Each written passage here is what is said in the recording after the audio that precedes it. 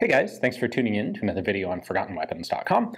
I'm Ian McCollum, and I'm here today at Morphy's with, well, a very unforgotten weapon. This is an M240 Bravo.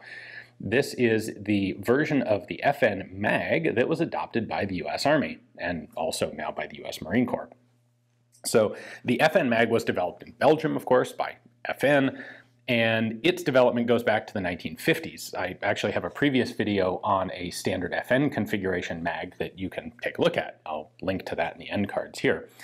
The US involvement with the FN mag goes back originally to the 1970s. The US had developed a cupola-mounted 30 caliber machine gun, or cupola or coaxial, the M73, later the M219, that just wasn't up to par. It was frankly not a very good gun at all. And so the US starts looking for a replacement for it. They find the FN mag and adopt it in 1977 as the M240 for as a vehicular mounted gun. Now the US Marine Corps would get in relatively early, adapting that to an infantry configuration with a buttstock and a bipod. It would take the US Army until the 1990s when there was a trial for a new replacement medium machine gun, a 7.62 millimeter machine gun for the US Army. The main two contenders were the M60E4 and the M240, well, what would become the M240. The M240 wins, goes into service as the M240B. And I want to show you a couple of the things that make the 240 Bravo different from the FN mag in other countries' service. Let's start with the receiver markings here. This is not a parts kit build or something. This is a genuine, authentic FN made actually in South Carolina, M240. There are a grand total of 11 of these registered as transferrable on the US NFA registry. Operating controls for the 240 are really pretty darn simple. Trigger fires, the safety is just a big crossbolt safety. That's the fire position. That's the safe position. You can hear that very positive clunk between settings. There's nothing subtle about this. This is, of course, belt fed, and it can be fed either with a belt in the side of the feedway, or you can squeeze these two tabs, lift the feed tray, or lift the feed cover and drop a belt right on there. Fires from an open bolt, so lock the bolt open like that to make the gun ready to fire. One of the other features of the US adopted version of the gun is that the top cover can be dropped when the bolt is either in the forward or rearward positions, and that is because this little roller bearing is spring-loaded, so I can push it down like that. And what that means is that if this feedway is not in line with the roller bearing, which it is not right now, I can snap this down anyway. It'll push that roller out of the way, and when I rack the action, that roller will pop up in position, ready to function normally. The original FN mags, like some other belt-fed machine guns, you had to have the bolt in the correct position to close the top cover. Not so much on the American version. The 240 Bravo comes with a pretty nice standard rear aperture sight that's graduated out to 800 meters. Pretty easy to adjust. These are reputed to be quite accurate even with iron sights. The front sight there is a pretty typical square post, a couple of protective wings. Note that we have a birdcage style of flash hider out on the end of the barrel. And then one of the visually distinctive elements of the 240 Bravo is this upper handguard. It's not really a handguard in that you don't really put your hand there when you're using the thing, and most of the other clients who buy the FN mag don't have an upper handguard like that. For the US, this is there primarily to prevent heat mirage when you've been firing a lot, prevent heat mirage from obstructing the sight picture. Now, this is a fairly early example of the gun. You saw that from the serial number, but the lower handguard in current service will typically be found with Picatinny rails on it for the use of accessories like laser aiming modules. And speaking of rails, the top cover of the 240 Bravo also has a Picatinny rail on it for mounting optics. That's, again, something that the original FN mag didn't have. Of course, That rail didn't really exist when the FN mag was first developed, but that's something that was specifically added to the 240 Bravo for US military contract.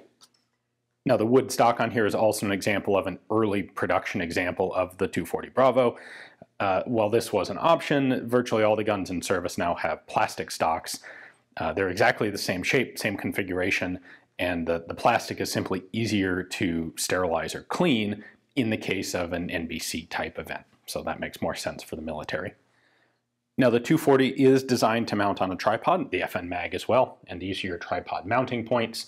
That's something that's done in training. It historically hasn't been used much in the field, but in a more static and less mobile war than where these have been used by the US, that's certainly something that could become very helpful.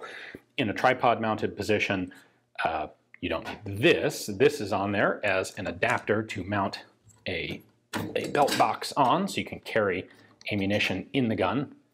This little spring latch allows me to pull it off the side of the gun if not needed.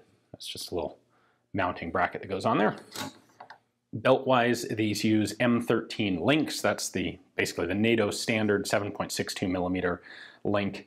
It was used by the M60, it's used by the 240s, it's used by the M134 miniguns. Basically everything belt-fed 7.62 NATO uses that link.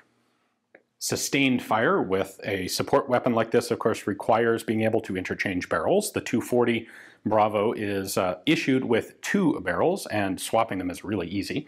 All you have to do is push in this lever and then lift up the handle, like so.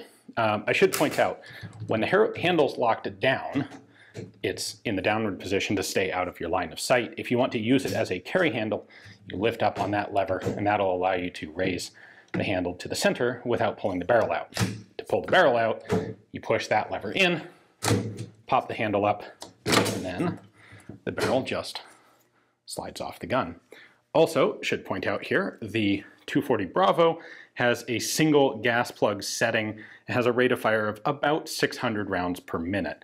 The FN mag has a 3-position setting, which allows you to, in theory, it allows you to change the rate of fire. What it's really intended to do is allow you to add more gas to the gun if it gets really dirty to ensure that it continues to run reliably.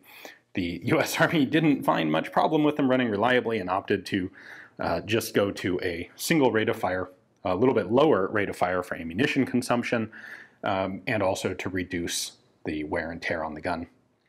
And speaking of wear and tear, pull this off. You can't really see it from here, but the 240 Bravo has a hydraulic buffer that was developed that reduces felt recoil a little bit compared to the earlier style of basically mechanical buffers. The 240 developed a fantastic reputation among basically all of the troops who used it. It's a really well-liked and appreciated gun. It's one of those infantry weapons that, despite being really particularly heavy, this thing is upwards of 24 pounds depending on the configuration, because its performance is so excellent, it kind of gets a pass on that weight. And I think you'd be hard-pressed to find a soldier who had used the 240 who would not be perfectly happy to carry it back into combat again, just because of that exceptional performance. You know, you can try and replace John Browning, but it just doesn't always work very well.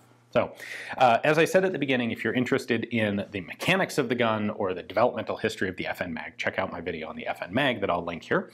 For collectors, the 240 Bravo in its American military configuration obviously is a particularly desirable piece because it is so emblematic of US combat in places recently like Iraq and Afghanistan. There are, for the record, 17 pre-1986 dealer sample 240 Bravos, or M240s, on the US registry, and there are only 11 transferable ones. And this is one of those 11 transferable ones, and it's basically a brand new mint condition gun. So a really exceptional example to have a chance to take a look at. Hopefully you guys enjoyed the video. Thanks for watching.